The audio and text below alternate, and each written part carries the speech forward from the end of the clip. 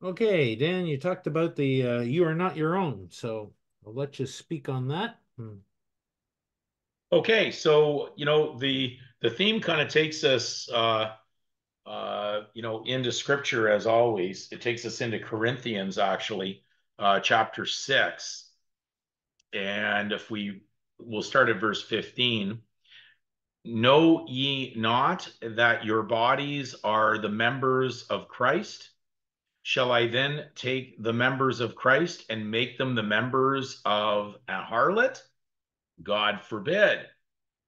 He does forbid. That's prohibited for you to play both sides. You can't be a Christian and a legalist at the same time. Then verse 16 says, What know ye not that he which is joined to a harlot is one body? For two, saith he, shall be one flesh. But he that is joined unto the Lord is one spirit. Flee from Flee fornication. Every sin that a man doeth is without the body, but he that committeth fornication sinneth against his own body. What?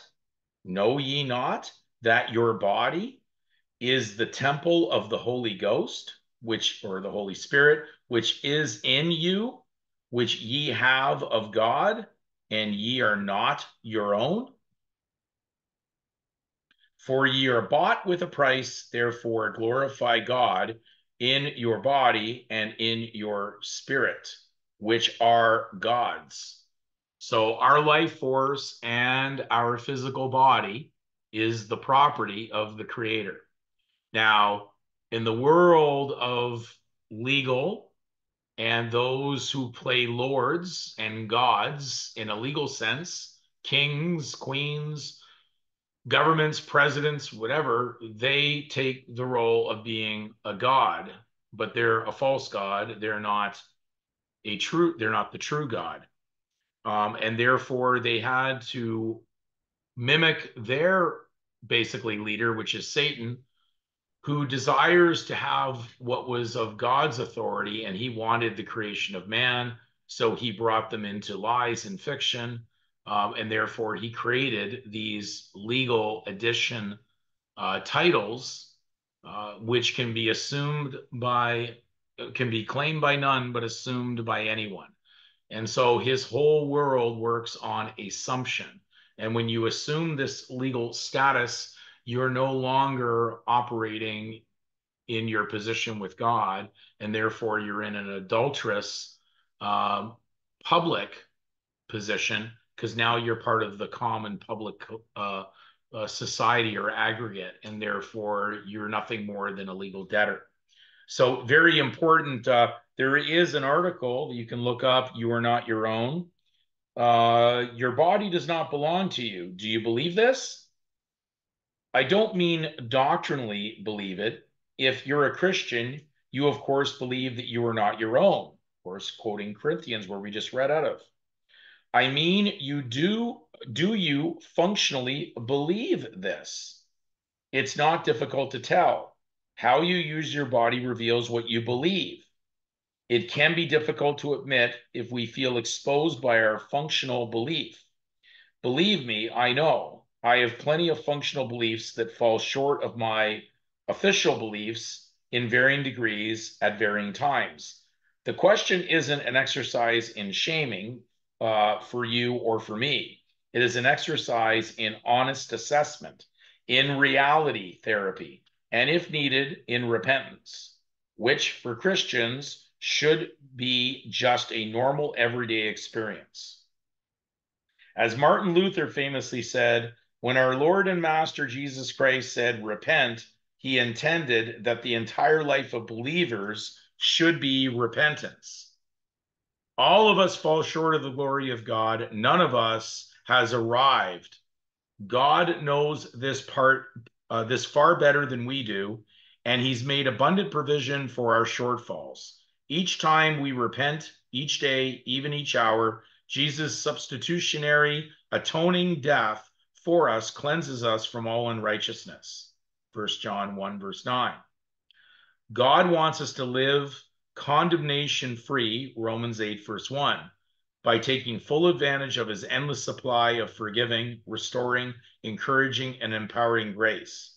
Since all of us redeemed shortfallers are in fight of faith together, we can keep encouraging and exhorting one another every day to press on towards the great goal, Philippians 3, verse 14, so that none of us becomes hardened in deceitful, habitual sin, Hebrews 3, verse 13. With God's wonderful grace in mind, we can take a good, honest look at ourselves and ask, do we really believe that we are not our own? Do you not know? Let us look at these spirit-inspired Paul-authored words in context.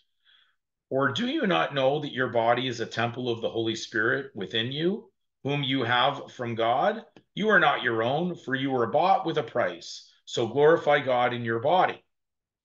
When Paul asked, do you not know, he was addressing Christians. And he asked the Corinthian Christians this question a lot in this letter. Now, some Corinthians were probably new believers and perhaps didn't know. But Paul's phrasing of the question makes it clear that he was giving a firm reminder to those readers who doctrinally knew, but whose behaviors revealed that they functionally forgot. More pointedly, they were living in functional unbelief, which was real sin and required real repentance. They knew and they didn't. Isn't that really what's going on right now? So people have deceived themselves. They've lost focus. They thought when they just accepted Christ that that wasn't going to require the old creature and who they would have been deemed to be in the legal collective part of society. And they didn't realize that they would have to lose or shed off the old creature. And so symbolically, when you really look at why legal society operates as it does, it represents the old creature denying the new creature's existence. It doesn't want to see the salvation because it works on fee, penalty, and fine. You would have to deceive the world into believing there is no free grace or remedy in order to operate a legal society.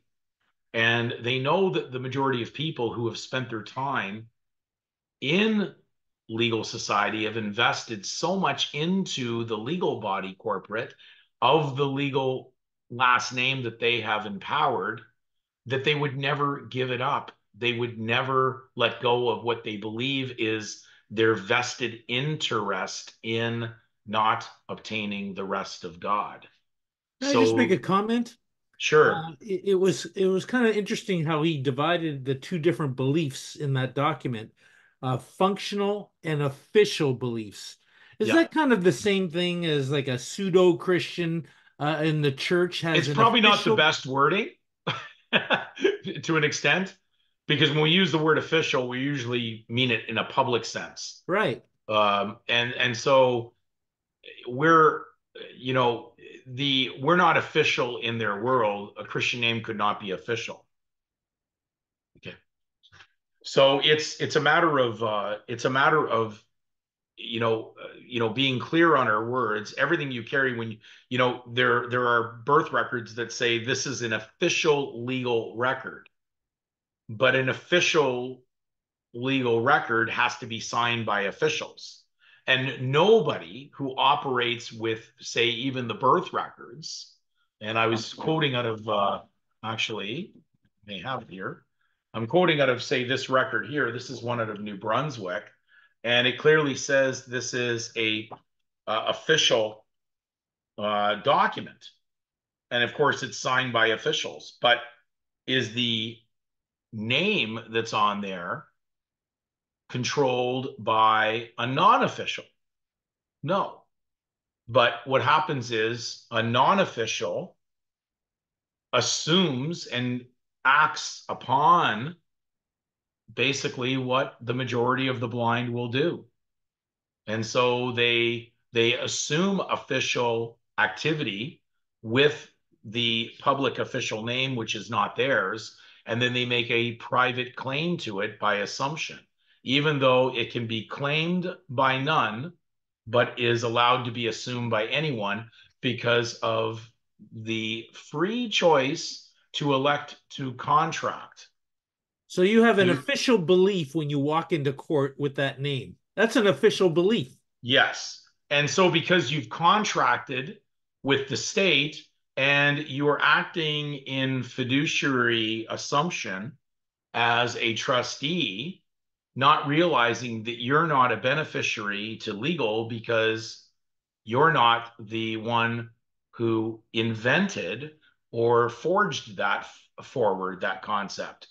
So this is manufactured evidence from someone who's manufacturing these documents. And therefore, they have a patent on the machine and what comes out of the machine in production, in issue. So, are you the issue of legal or are you something that comes from God?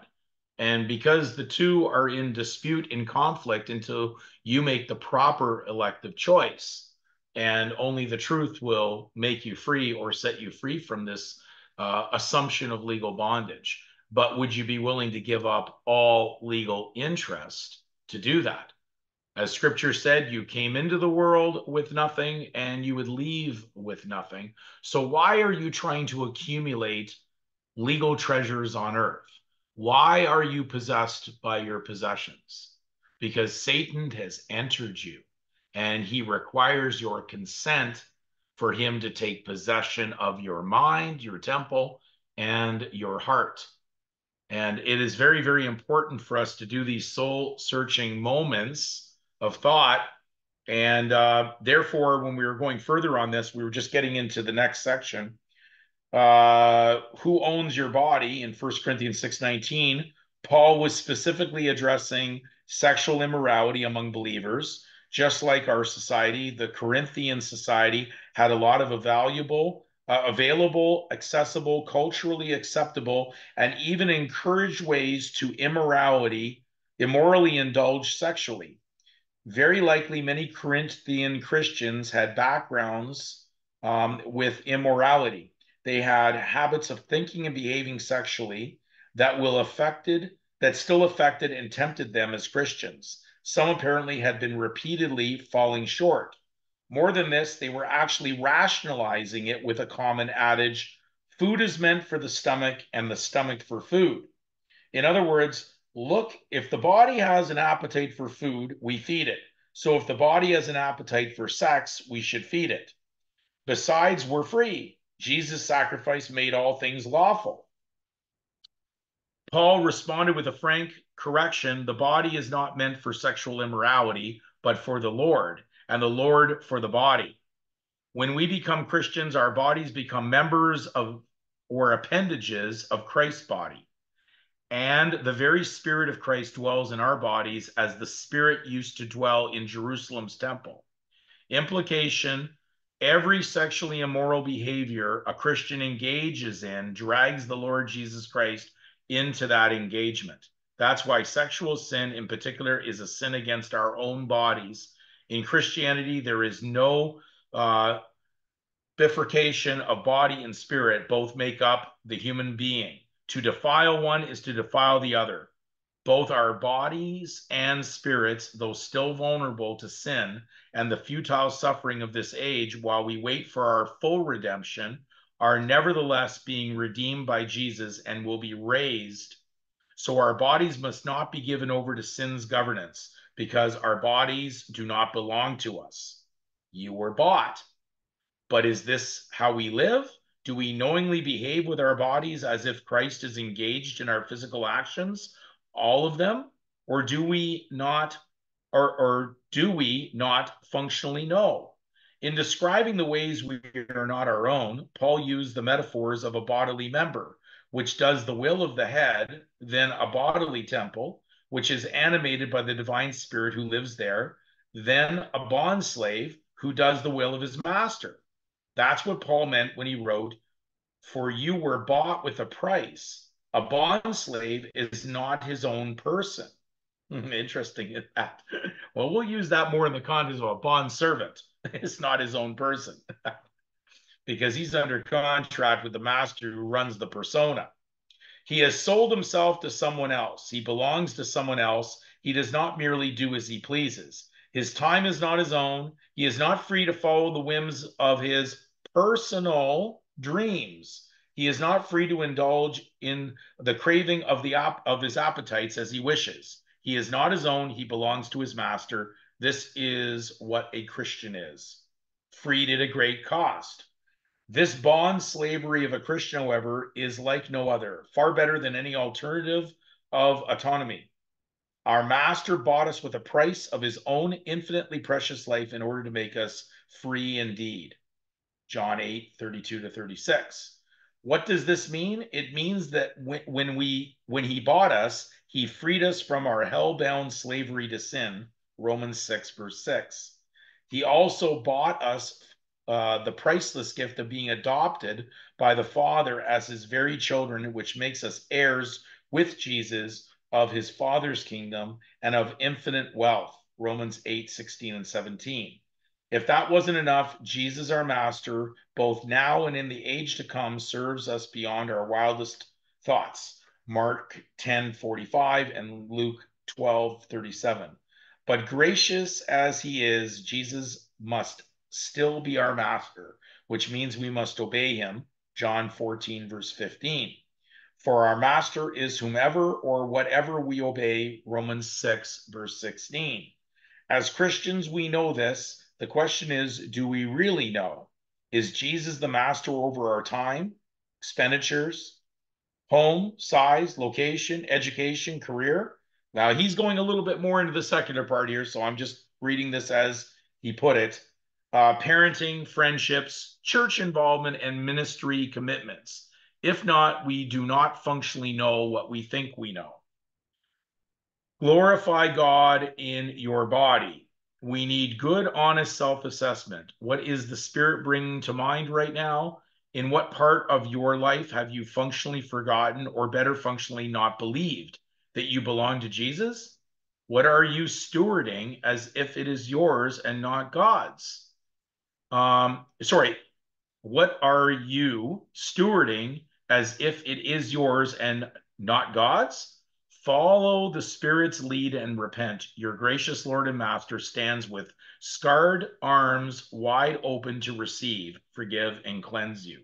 You and I are not our own. We are Christ's. In every sense, we are Christ's body, mind, and spirit. We are members of Christ's body. Our bodies are Christ's temple. We are bond slaves of Christ, who had made us children of his Father and fellow heirs of his estate. What a master. He is only, however, the master of those who obey him. That's why it's crucial that our functional knowing aligns with our doctrinal knowing. Or, as Paul said, you are not your own, so glorify God in your body. Now, other than a little bit of a clerical misunderstanding, because he was still touching into being in the persona and secular in that second last little paragraph. Um, More than not, the writing's good, as we can see even with John MacArthur in Slave, even though he said a slave has no rights, but then immediately he has no legal rights. So how could a slave of Christ be moonlighting into legal and claim legal rights, which only come for legal participants who have elected away from free grace? So, anyways, great little little read if you get a chance. Other than a little bit here and there, as was in the book Slave with John MacArthur. You have to be careful because these are not men inspired of God. They're doing their best to try to read the scriptures as they see it. But we have to make sure that we stay within the inspirational record we find in the Bible and not waver from that to our own thoughts and rationalizations. We need to read the truth as the truth is laid out in the word. Can you just read slowly the name of that article again, just for the record here? Yeah, it's called You Are Not Your Own. It'll be the only one that shows up under that. Okay, so just type that in Google. Yes. Okay. It's on a site called Desiring God. All right. Great. Thank you, Dan. Okay.